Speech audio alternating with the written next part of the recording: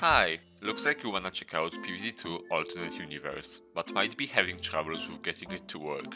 First off, UniverZ, like most other PvZ2 mods, can only be downloaded on Android devices and PCs via Android emulators.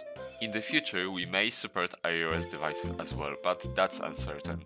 Now that we got that out of the way, to download the necessary files, find the download links in the video's description or in our Discord server, which I do recommend joining.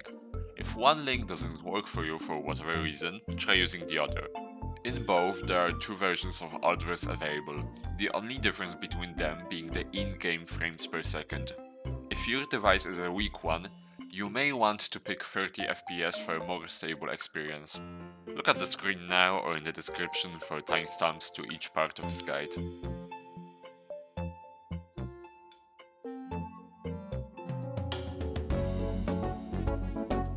Open the download link on your internet browser of choice. There, you will see the two APK files.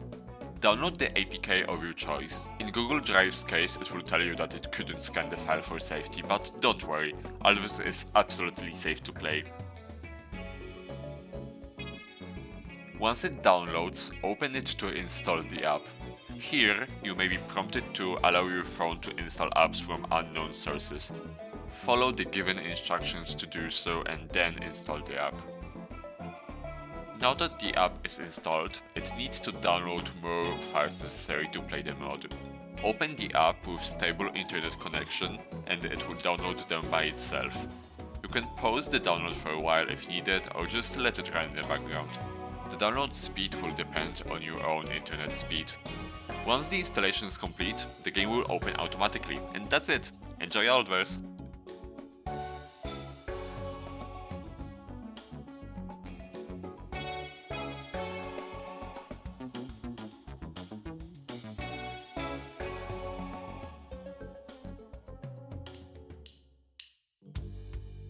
To download UniverZ, or any Android app for that matter, on your computer, you'll need an Android emulator. The one I would recommend the most is BlueStacks, which to me is the most stable and easiest to understand. To download it, head over to BlueStacks website and make sure to download BlueStacks 5 over here, and not the cloud-based BlueStacks X. Open the installer after it's downloaded and follow its instructions to get the emulator set up.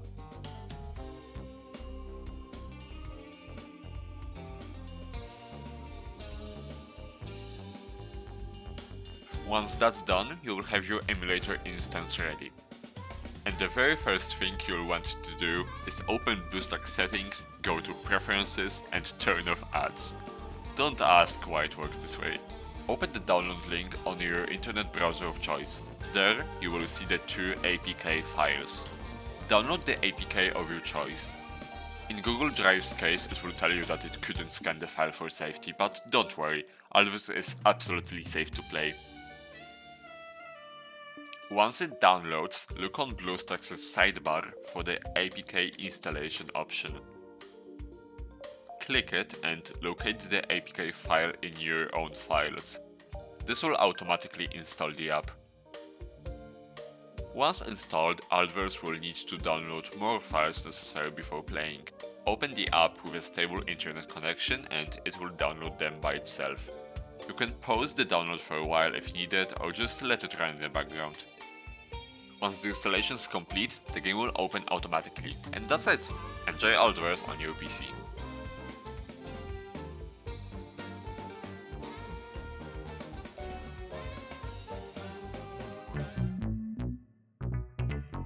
Whenever a new UniverZ update releases, you will have to download the APK file again. When downloaded, simply allow it to update over the old one. That way, you won't lose your save file. Then let it download files again and you'll be good to go. If you want to switch from one APK to another for a different frame rate for example, the same process will apply, except you won't need to sit through file installation again. If you plan to move devices and don't want to lose your UniverZ progress, you'll have to find your save data. You can do this whenever to have a backup just in case something ever goes wrong. Recent Android updates have been making it more and more difficult to access internal files, but the file manager I found to be the most effective on most devices is Zarchiver. You can download it off the Play Store. Just note that on emulators you'll need to log into your Google account first to enter that. Once downloaded, open your file manager and head to this file path. Android, data, com.ea.game_pvz2.aus, files, no backup. This file path will only exist if you have opened AldVerZ at least once before. In here, locate two files, your pp.dat, this is your main save file for all accounts, and your active quests folder, which stores data regarding your ongoing travelog quests. Copy both the file and the folder and move them to a safe place.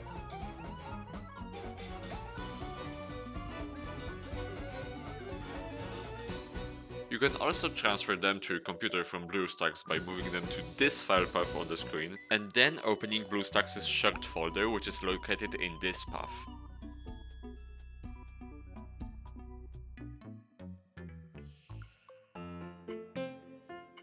If your device is not letting you install the APK file, then try looking into all settings related to installing unknown apps on your device. This varies from device to device. Google's Play Protect servers may also try to stop you from installing the mod, but don't worry, that's also a false positive. Make sure your internet connection is stable when AldVerZ is downloading necessary files. If you run into any of those issues on screen, try quitting the app and entering it again, or pausing and unpausing, or just try downloading when you're in a place with a more stable connection. Now, if you run into any of these things when downloading, don't worry about them. They won't impact the download or the game afterwards. Lastly, if you run into any other issues or you just can't seem to successfully download AldVerZ at all with this guide, join our Discord server, we will be able to help you there. You may also try downloading the mod using the alt method, the guide for which will be linked below. Congratulations! You reached the end of this installation guide and hopefully are now ready to play a great PvZ2 mod. We hope you enjoy your experience and would love to hear your thoughts and feedback on it. Cheers!